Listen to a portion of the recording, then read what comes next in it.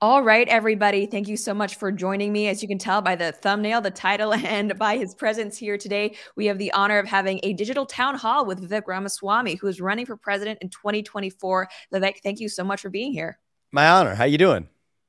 I'm great. And just for everyone who's watching, we had a technical glitch on my end, nothing like some adrenaline coursing through my veins before a big event like this. But I'm so happy that we're finally starting.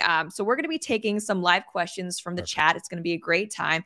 But to get things going, I actually have something that I know I personally have been wondering. And that is kind of the why behind your campaign. So this is not going to be me trying to flatter you, but you're obviously an accomplished person. You're an entrepreneur, you're an author, you have a lot going for you. Why do you feel the need to run for president? And I think just as importantly, why now? Trump has the overwhelming support of the Republican Party. So why not wait until 2028 if you did want to run for president? So why now? Yeah, so I don't think we have a long time to work with. My wife asked me initially the question last December, are you sure we don't want to do this 20 years from now when our kids are out of the house? I don't think we have 20 years to work with. I think we're working within a very short window to lead our way out of a national identity crisis that we're in. And I think part of the reason why is I understand how to reach the next generation of Americans in a way that no other candidate in this field, I think, can, with a vision of what it even means to be an American today. Wokeness, gender ideology, climatism, COVIDism, these are symptoms of a deeper hunger for purpose and meaning in our country. And too long, Lauren, as a conservative movement, I think we have been running from something. Now is our moment to start running to something, to our vision of what it means to be a citizen of this country. I'll tell you about Donald Trump. I believe that he was an excellent president by and large. Are there some things I would have done differently? Absolutely. But I think he was an excellent president. But it's just a fact that there is about 30% of this country that becomes truly psychiatrically ill when he is in the White House, when he occupies the role of the U.S. presidency. And I think it is very important for us to be able to revive our shared national ideals as a nation in ways that go beyond traditional Republican or Democrat boundaries. And so, yes, I am an America First conservative, but I think I can take our agenda to the next level, further than Trump ever did, and unite the country while we're at it. That goes to the question of why now rather than 2028. It also goes to the question of what needs to be accomplished. We need to shut down our unconstitutional administrative state, like the Department of Education. Not good enough to just put Betsy DeVos on top of it. We have to shut it down. I think we have to actually declare independence from China, actually use our military to secure the southern border, not just build the wall. And so in many ways, I'm going far further with our own America First agenda than Trump did. But I think we will unite more of the country around it as we do. And that's why I'm in this race. All right. Now we have questions that are starting to come in from our viewers. Here's one that I know I've been wondering myself. There have been some old tweets of yours that have been circling around, specifically one that I think was released at the height of the pandemic. So it's over Fat Kid asks, old tweets sound like you were for jab mandates. What is your position on mandatory vaccinations, new and old vaccines, and for children? So I've been dead set against vaccine mandates, but you're right. Early on in the pandemic, just like pretty much everybody you're going to find in the Republican field right now, based on the data that was reported to the public, which we now know was based on a lie, based on that data, I did get 2 shots myself and believed that that was a good choice for people to make. I no longer believe that. I would definitely have not done it myself had I known what we now know. Young, healthy men suffering from rates of myocarditis way higher than rates that could be explained by anything else other than COVID-19 vaccination on a mass scale. So I think that was a mistake. And as the facts changed, I changed my views as well. On the merits, I've never been in favor of vaccine mandates. I'm a libertarian at heart. Mask mandates. I believe the government should not mandate citizens to do anything. I believe that often citizens, if they're going to be convinced of something, should be convinced based on the actual merits of an argument. So that's what I believed at the time. I wrongly thought in the merits of the argument that actually vaccination even made sense for young, healthy men like myself. I'm dead set against COVID-19 mandatory vaccination. And even the idea of young, healthy people even having the choice to take them, I think should not choose to take them today. I can tell you're not a politician, and let me explain how. You actually answered that question. At first, I was like, oh, is he going to skirt around and just talk about what he would do? But no, you actually directly addressed the mandate. So I appreciate that.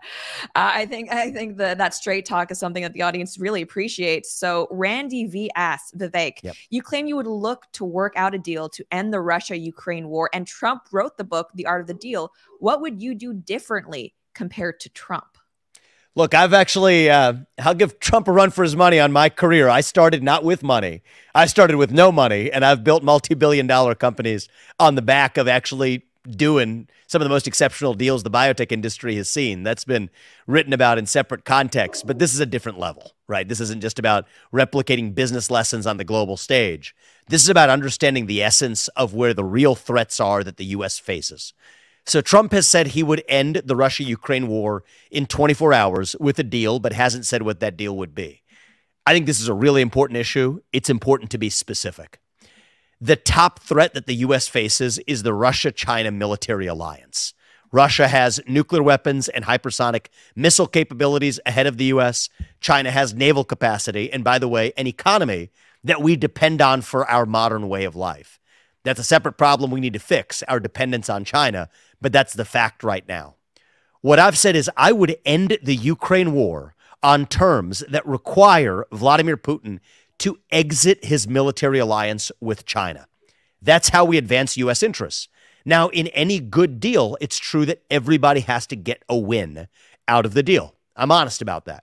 Putin should get a win. Here's the win he should get. He should get the win of freezing the current lines of control and a hard commitment that NATO will not and will never admit Ukraine to NATO. Those are big wins for Putin, but it's an even bigger win for the United States of America. The way we win is that now we've dismantled the Russia-China alliance. That is also, by the way, how we deter China from going after Taiwan while avoiding the risk of going to war over it. Why? Because China has to think twice now if Russia's no longer in their camp. But if Russia's in their camp, Xi Jinping's bet is the U.S. won't want to challenge two different allied nuclear superpowers at the same time. But if we pull Russia apart from China, Xi Jinping's definitely going to have to think twice. And so that's at once both how we end the Ukraine war. I don't think it was the right decision to send $200 billion plus in equipment and direct aid to defend somebody else's border when we could be using that money to defend our own border here at home. But it is also how we accomplish a broader objective for the U.S. that deters China from going after Taiwan and avoids the risk of war, and even riskier war for the United States that we otherwise might be dragged into. That gives you a sense of how I think about deal making when it comes to national security and foreign policy. And I think this issue is so important that I can't just play those cards close to the vest. I think it's really important to be transparent.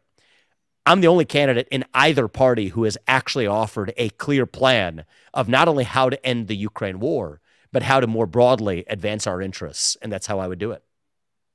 All right. Now, this question kind of ties into certain aspects of, I guess, the national security. And I know as a mother, this is something that I'm definitely interested to hear. Susie Quick asks, the recent release of Sound of Freedom has brought more attention to child trafficking. What policies do you advocate for that would help solve this problem? Definitely. And I'm a father of two sons myself. And this is very personal to me because even my parents came from India. We used to go to India as kids. This is actually an underappreciated problem for a long time. I'm really grateful that this film put a spotlight on it. As U.S. president, my job is to look at this from an American perspective. I am an America First conservative. I stand on the side of doing the right thing, but first through the lens of looking at this problem in America, and it exists. One of the big problems is a porous border. Sealing the southern border is an important part of solving that problem. Part of this is also enforcing the laws that are already on the books. We have a broken FBI in so many ways, an FBI that will pursue its political enemies from Donald Trump on down, even calling concerned parents at school board meetings domestic terrorists, and yet completely abdicating its role in effectively enforcing the law against people who are kidnapping kids and selling them into child trafficking rings, both in the United States and around the world. An organization that's done better at this is the U.S. Marshals. So part of what I've said, and this is part of a broader vision for our federal police state, is I would shut down the FBI. But I go into detail on what that means. The 20,000 back office people who are the source of the political rot, yeah, they're going to be fired and they're going to have to find honest work. But that's only 20 of the 35,000 employees. The remaining 15,000 should be reorganized to other parts of the federal police apparatus that actually are doing a better job, from the DEA to the U.S. Marshals to the Financial Crimes Enforcement Network underneath the U.S. Treasury. And the U.S. Marshals has been outstanding in busting up a lot of child sex trafficking rings. And so I think that both the combination of increasing penalties and improving enforcement of existing laws with an actual spine, with authority to send the signals that we do not stand for that here in the United States, combined with sealing the southern border and even the northern border, increasingly a risk in this country, that addresses this at least from an American perspective. And I hope that provides a shining example of how other countries, including in Europe, where this is a major problem, can take inspiration from how we address that problem here at home. That just scratches the surface. I know we want to get to other questions, Lauren, but at least gives you a sense of how I think. It's an important problem, and I'm grateful to the people who made that movie for finally putting a spotlight on it. Right. I think it's very important, and to see the, I guess, criticism it's been met with being called right-wing propaganda or QAnon adjacent, I know for me has been frustrating, but this is something you're probably hearing a lot as you're campaigning.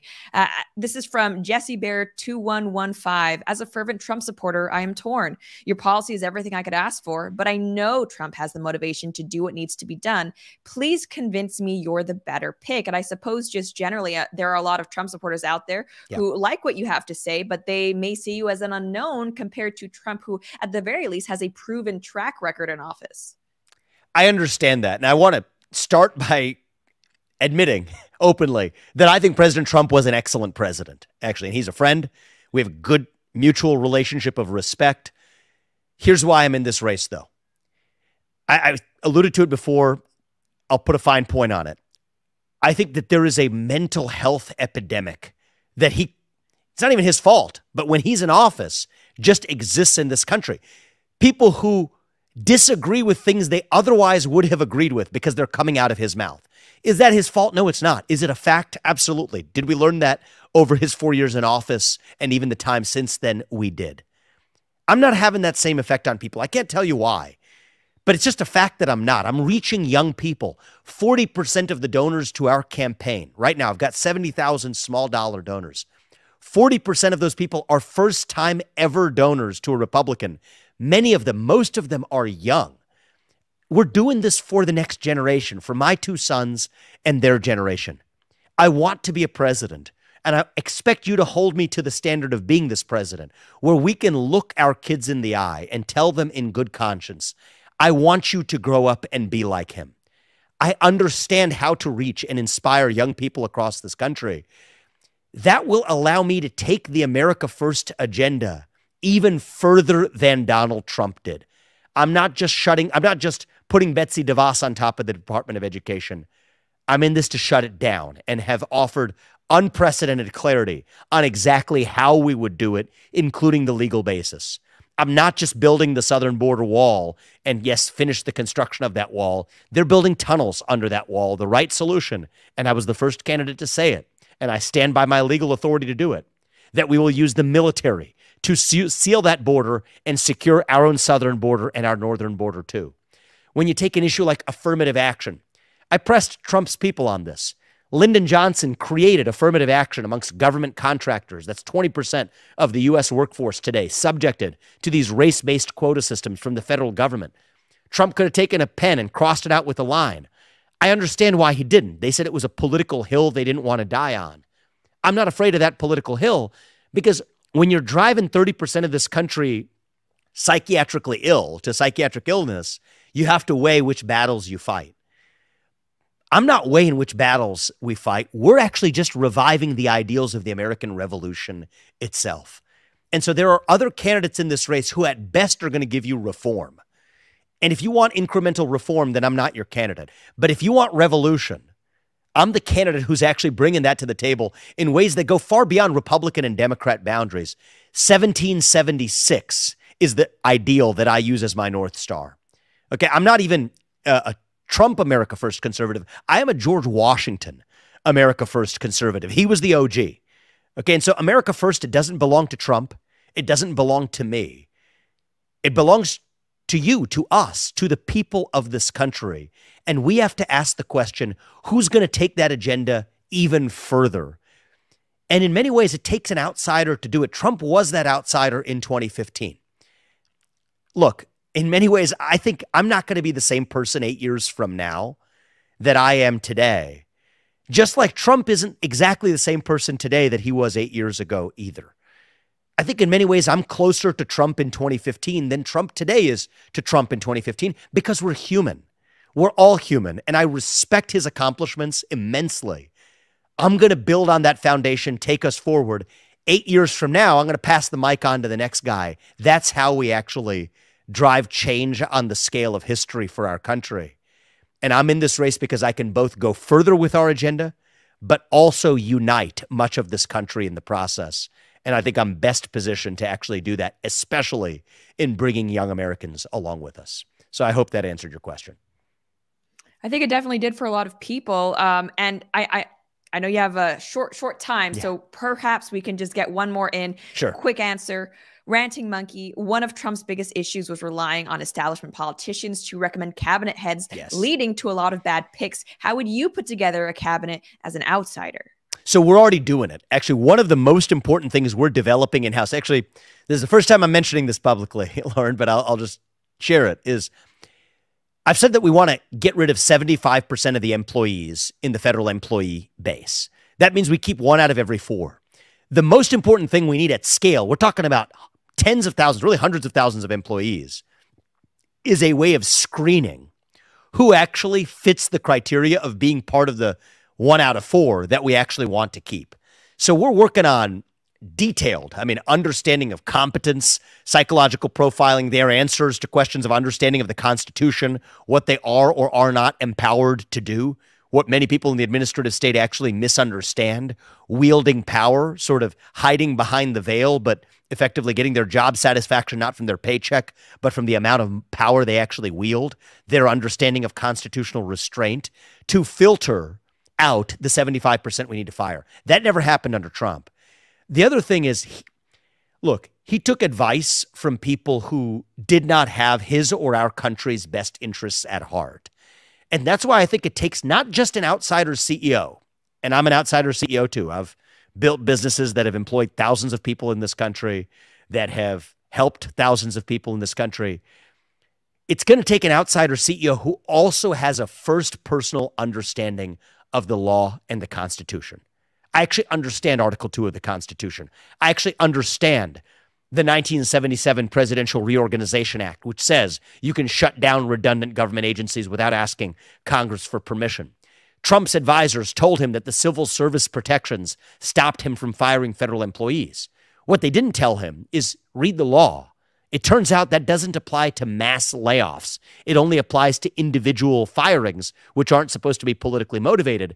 But mass layoffs are exempt, and mass layoffs are absolutely what I am bringing to the DC bureaucracy. So that's the combination. Is I'm, in many cases, not going to listen from the advisory class that's grown from the same swamp that we are in this to drain. So I think it takes a leader with first personal constitutional conviction who will bring in outsiders who are bulldogs. One of his mistakes was in positions like the Office of Personnel Management. It's like the head of HR in the federal government, or the Office of Management and Budget, which is like the equivalent of the CFO of the federal government. He put in place people who ended up being mediators between him and the administrative state. What I want is a bulldog in that position who's fundamentally anti-government, shares that anti-government conviction, comes from outside the government, but is going to see my vision through for how the executive branch of the government runs. And again, that's not blaming Trump. Maybe if I were the first person trying to do this, as he was back in 2016, maybe I would have made the same mistakes. But the reality is I'm going to learn from his mistakes to build on that foundation to actually do it right, or at least take that agenda to the next level with strong legal footing. And yes, with a not only willingness, but a readiness, not just to break glass, but to bring a jackhammer to it. That's what it's going to take. 75% layoff, shutting down government agencies that don't exist, not just putting Betsy DeVos on top of the Department of Education, but shuttering it. That's the kind of mentality we're going to need. Creative destruction. And as I said, if you want incremental reform, pick any one of the other super PAC puppets in the race. But if you actually want revolution, the values of the American Revolution, restoring 3 co-equal branches of government in a country that's not dependent on its enemy for our modern way of life, that's why I'm in this race. And I think I've got fresh legs. I'm 37. I'm not yet jaded and cynical. Biden and even Trump, they're over twice my age. I've got fresh legs. I've got the energy to do this. 8 years from now, maybe I'll be tired and ready to move on, but that's not me today. And that's why I'm in the race. All right. I think I got chills when you said mass layoffs. Yeah, that's what we're bringing. Me and a lot of other people, I'm sure. So for people who want to know more about your campaign or donate to you, where can they find you? Let people know how they can get involved. Vivek2024.com, Vivek 2024.com. If you want to give $1, give $1. If you want to give 6,600, give 6,600. I've put in over 15 million of my own money. We're not dependent on the mega donor class. I refuse to play that game. But we are dependent on not just financially, but volunteers lifting this campaign up. And so whether it's spreading yard signs, spreading hats, spreading the message, or giving $1 or whatever it is, join them. It's really going to be the revival of the American Revolution. If you want to join that movement, yeah, just go up, sign up, and whatever way you can help. I appreciate it. All right. And thank you, Vivek, for taking our questions, spending some time with us. And everyone, thank you so much for tuning in. We'll see you soon. Thank you.